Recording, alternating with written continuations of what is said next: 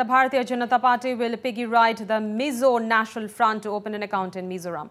These are the latest implications Meghalaya Congress leader Ampareen Lyngdoh has said.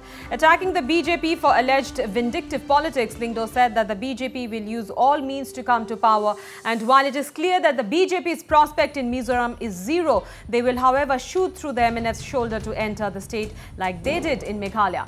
Pointing out that the Northeast Democratic Alliance is but BJP and that the MNF or the NPP is a part of it, Lyngdoh said the Congress will make it known to the people of Mizoram.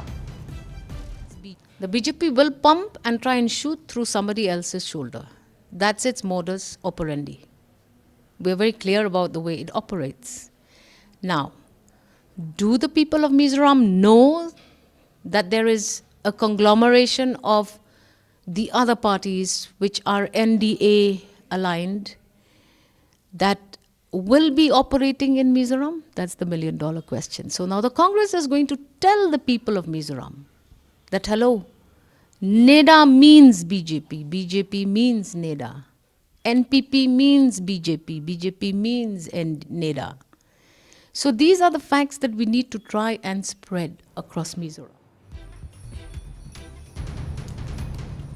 And asked about other political parties, Lyngdoh said that Mizoram politics is peculiar. And while the game has been on two fronts for decades, the MNF and the Congress, there are new entrants now like the NPP. The political scenario is such that there is a dual party politics for generations together. One side you have the MNF and on the other side you have the Congress. There are newer players in the political field. You have the NPP.